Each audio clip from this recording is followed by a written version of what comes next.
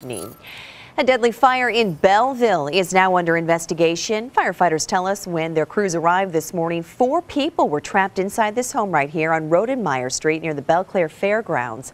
Officials do tell us 1 woman died, 3 others, a child and 2 adults, were able to get out without injury.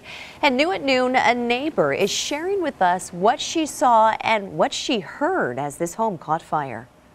There were some loud popping noises, heard it several times, and then all of a sudden, when I got up to come to the door, that's when I noticed the house behind me was fully engulfed in flames.